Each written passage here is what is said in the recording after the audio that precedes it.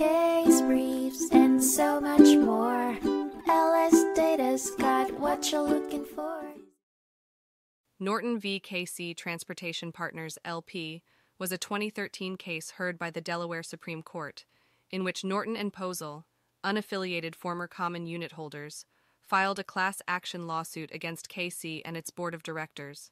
The lawsuit claimed that KC and its board breached their duties during a merger with Kirby Corporation, particularly concerning incentive compensation granted to conflicts committee members and excessive compensation received by the general partner.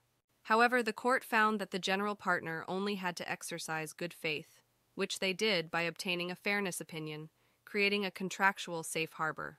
The Court of Chancery dismissed the claim, which Norton appealed. Focusing on the limited partnership agreement, the court determined that KCGP acted in good faith and that Section 7.9a of the LPA imposed no additional duties on the defendant. To survive dismissal, Norton had to provide proof that KCGP acted against the partnership's best interests. The court dismissed Norton's claims as KCGP was found to have acted in good faith. Case briefs, and so much more. LSData's got what you're looking for. Visit lsd.law, elevate your mind. Leave the stress of class.